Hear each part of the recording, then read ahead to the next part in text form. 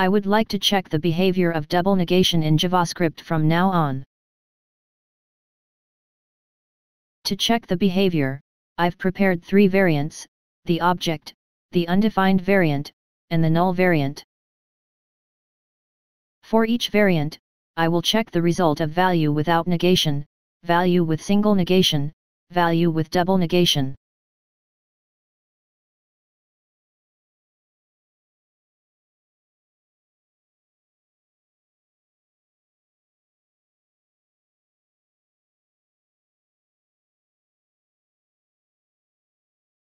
Let's check the result in the browser's console log.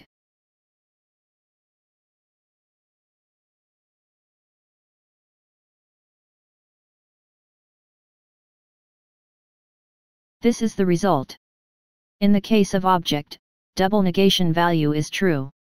On the other hand, the value of double negation of undefined and null variant is false. And each variant without negation is showing the value that is not the Boolean. Through this result, it turns out that if you use negation for the object, the undefined and null variant, you can get the Boolean value. And the double negation just invert the value of single negation.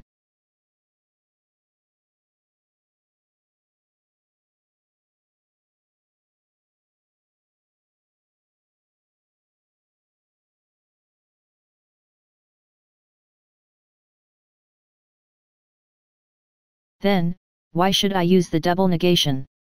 If I want the Boolean value, it is already possible to get it by the following if statement.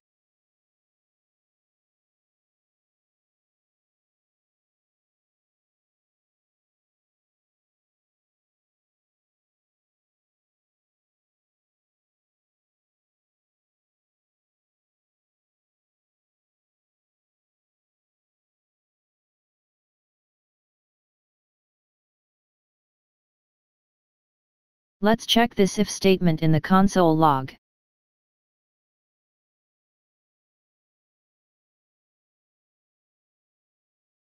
As expected, both results became false. It means that I could control the Boolean value in if statement without using the negation.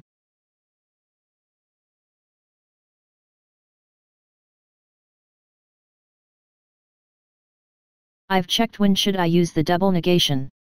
The main aim of double negation is casting the value to Boolean. But, if I want to get the Boolean value whether it is undefined or null, it is possible to use the if statement just shown little while ago. So it is not necessary to use the double negation to get the Boolean value for undefined or null variants.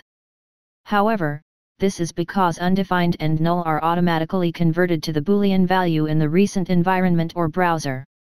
In the old environment, there was no definition of undefined.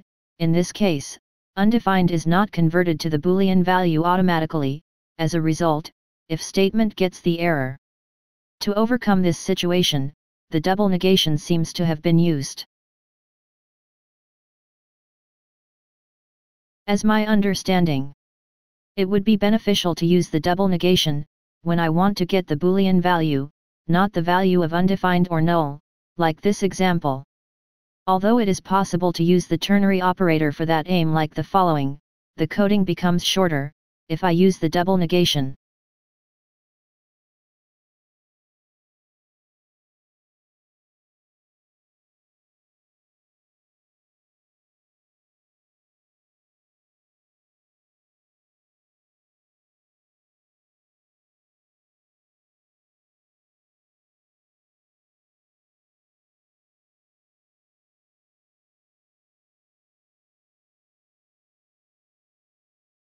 Like this, I could get the Boolean value, if I use the double negation.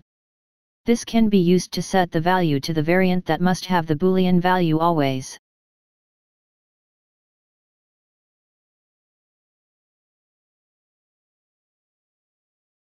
Thank you very much for watching this video. Please check my other videos and subscribe this channel, if you like.